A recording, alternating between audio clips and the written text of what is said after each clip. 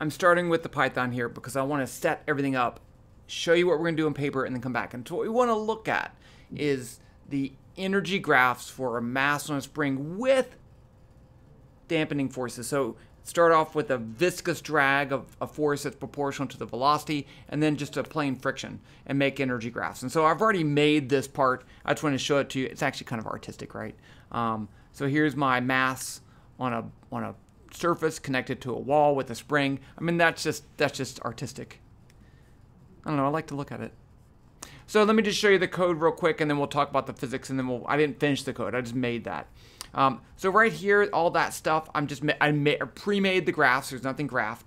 I made the floor. It's an object that's a box. You do have to kind of like, when you make these things, if here you'll notice that I put the box with the grounds at 0, even though I didn't really need to do that. But the position, the Y position, is the center of the box. So that floor has some thickness. So I want to put the bottom a little bit lower than Y equals 0.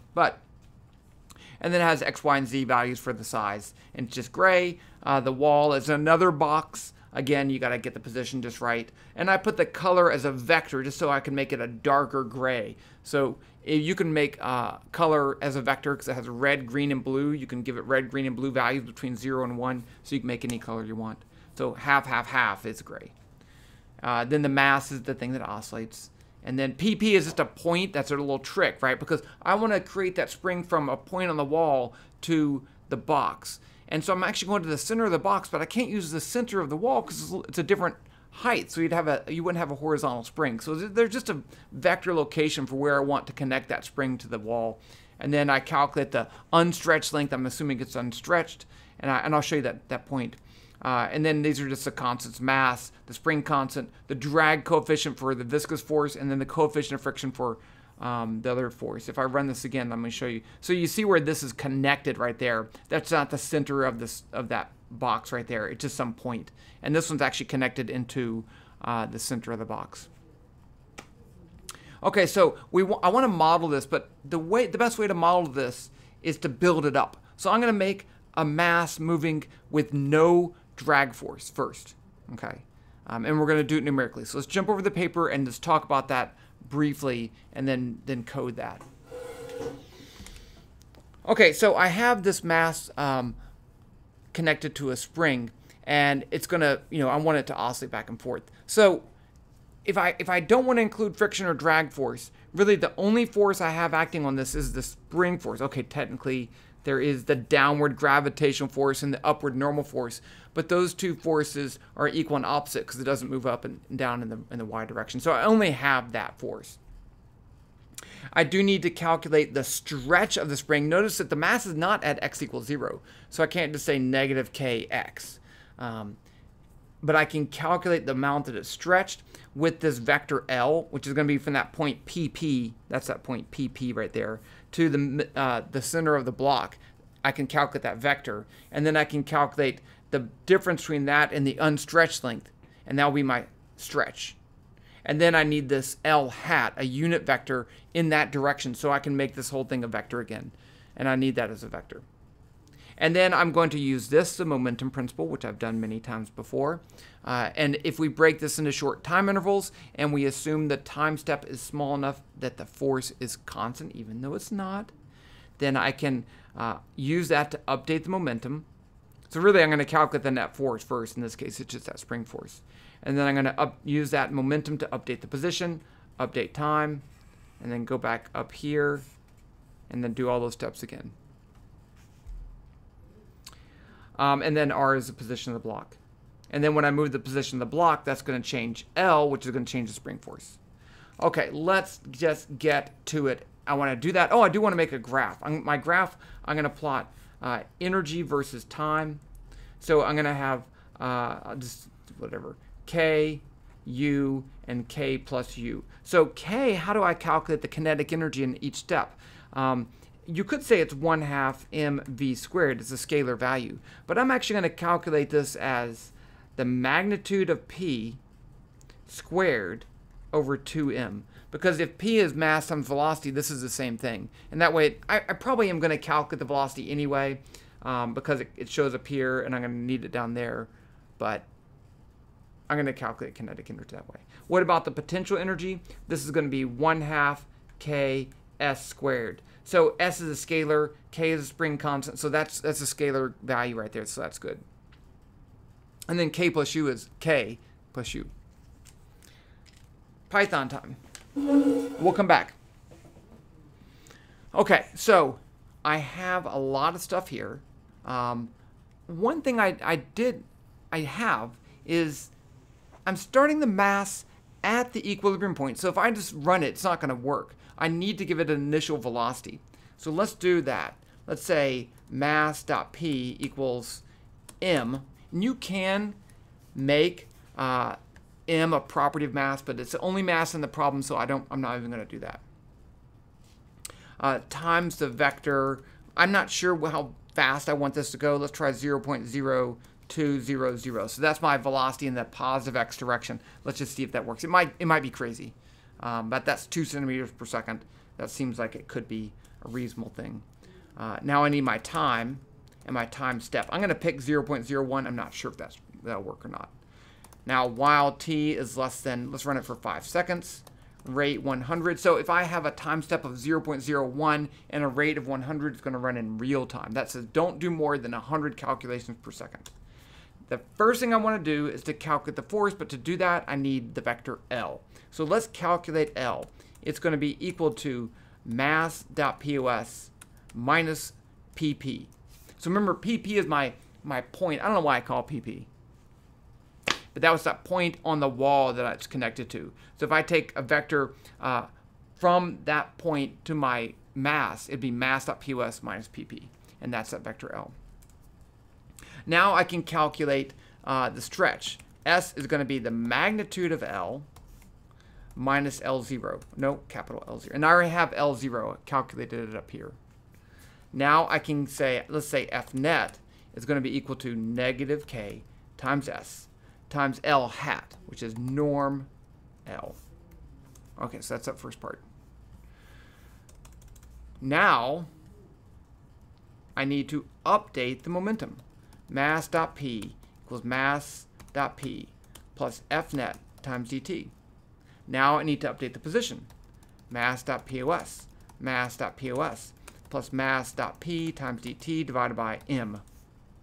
Now I need to actually fix the spring, right? Because even if I move the mass, I want to display the spring. So I need to move. I don't actually have to move the spring. It's connected to the wall, and the wall is stationary. I just need to change the axis of the spring. So what did I call it? A spring? Spring. Spring.axis equals mass.pos minus pp, which is L, but I just moved it, so I didn't want to put L. Now I need to update time. T equals T plus dt. Let's see if this works, and if it works, we can come back and add our graphs. Remember, this is without friction. So let's run it. Wow, it's exciting. So I was scared that my velocity would be too big, so I picked something too small. That's fine, we can fix this. Fixable. Let's just make this 8. I don't know, let's just pick something like that. That's still too small. Let's pick 0.2. Is that too big? Okay. I want it a little bit bigger. A little bit. That looks pretty good.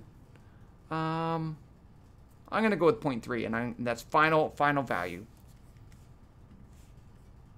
Yeah. Okay. And there, see? I mean, that's art. Okay. Now let's go ahead and graph the energy, because in this case, if I have the system consisting of the mass and the spring, the total energy, kinetic plus potential, should be constant, right? Because there's no work done on the system. So that's one check that we can have to make sure things are working. You can do it before or after you update time, because the time's small enough, it doesn't matter. Number 1, calculate K. K equals mass.p squared, p squared over 2m. And I always like to put parentheses around this because I get scared, divided by 2 times m. U is 0.5 times k times s squared, which I already calculated s. Technically, I should probably recalculate it, but that's fine. And then now I'm going to make these plots. So I called the graphs, what did I call them? I call them Fk, Fu, and Fe. So I need to plot those. So Fk dot plot Tk, Fu dot plot Tu, Fe dot plot Tk plus U.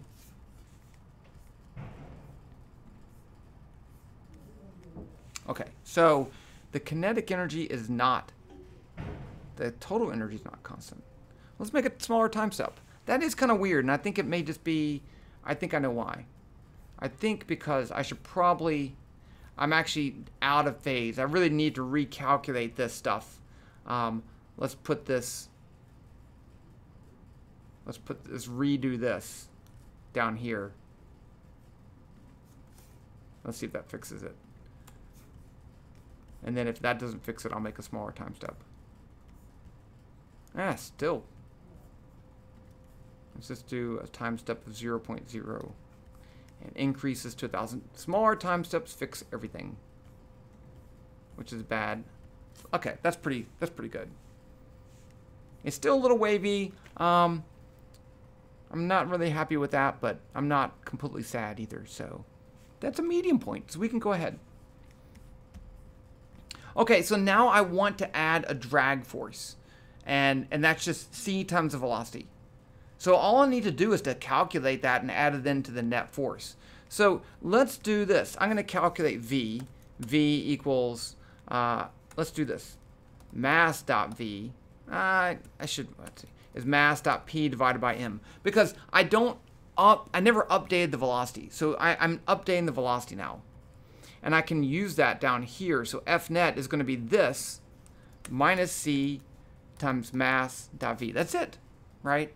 That's it. That's the drag force. So as it moves along, the faster it goes, the greater this drag force is. And it's going to always be doing negative work because the displacement is in the direction of the velocity, but the drag force is in the opposite direction. So it's negative work. It should decrease the energy of the whole system. Let's just run this and see what happens, and then we can talk about it. But notice all I did was add those two lines. I calculated the velocity, and I added that one thing. It's super simple to add.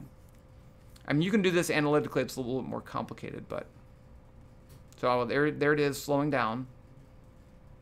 So that's good. It should slow down. Now I'm going to run it again because I want to watch the graph. There. That's pretty good. So you see a picture like this in the book. And in fact, I want to run it for just a short amount of time so that the graph looks a bit better. Let's run it for 3 seconds, maybe 2, just 2.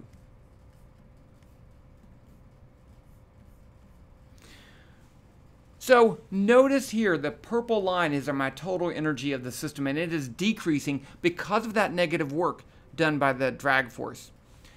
Right here, what's happening to the drag, to the energy? It's constant at that little short point. Why is it constant, not changing there? Look at these two curves. This one is the kinetic energy, and this is the potential energy. So what's the object doing? It's slowing down and stopped. When it's stopped, it's not moving, and there's no drag force. And if there's no drag force, it's not losing any energy. So that's why it's flat right there. And then up here, if it's not moving, the spring is compressed the most, so that this is a maximum. But there you can see the decrease in energy over time for that system because of that negative work. And it doesn't matter if it's moving to the left, to the right, or to the left. The drag force is always in the opposite direction as the displacement, so you decrease in energy. It does negative work on the system. So that's pretty cool. Okay, let's jump back and look at this for a second. I want to change this to another force. I want to use friction force between the box and the surface. And so we can model friction as the coefficient of friction times the normal force. Now, we do have to use a little trick here, right? Because if the change in momentum in the y direction is 0, then I know something about the normal force. The normal force magnitude has to be equal to mg. So this is going to be mg. Also, I need to make this a vector because the problem is, how am I going to take into account that when it's moving this way, the friction is that way? When it's moving that way, the friction is that way. So I can just include this v hat. I can say negative v hat. It's the opposite direction as the velocity. But you'll notice it's different than the velocity because this is going to be either positive. This is actually not going to work. I just realized it. But let's run it anyway. Because this doesn't change in magnitude. It just changes in direction. So let's add that in there and see what happens and then see how to fix it. I just realized that it'd be a problem. I've done this before and I think I made that mistake too. But okay, so we're going to go up here. Edit.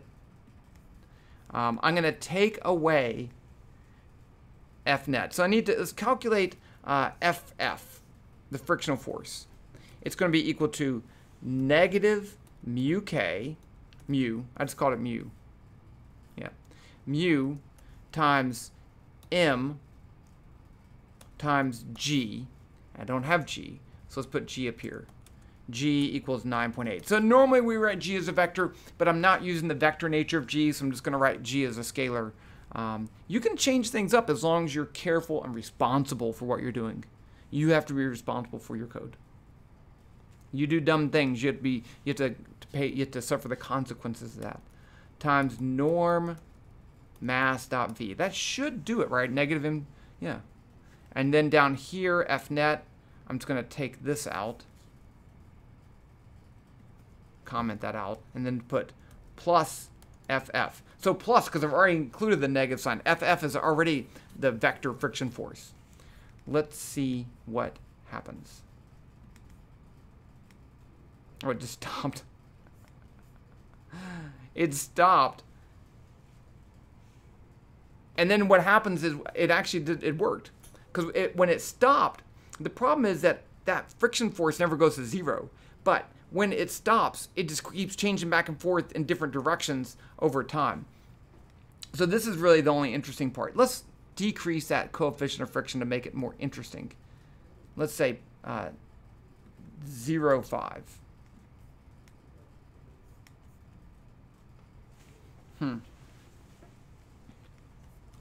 That doesn't look right because I guess you're... Yeah, it still wouldn't do work as when it stopped. It's changing directions. So, I mean, I'm kind of disappointed. I thought this would be cooler than it was. But it did stop. Notice the other one decayed down and never fully stopped because the drag force decreased with time, with velocity. So the slower it was going, the lower that drag force was and the slower it lost energy. This one loses energy at a constant rate because it doesn't depend on the velocity. It depends on how far it went. Okay, so I think that's good enough. I will give you the code to this just because you might want to practice drawing awesome things like that. That's the art part of this. Save that. And that's that. That means I'm gone. Okay, that means, hey, I'm done. And that's a nice thing, right? I'm trying to say peace. Peace be with your physics and have fun. And I'll talk to you later.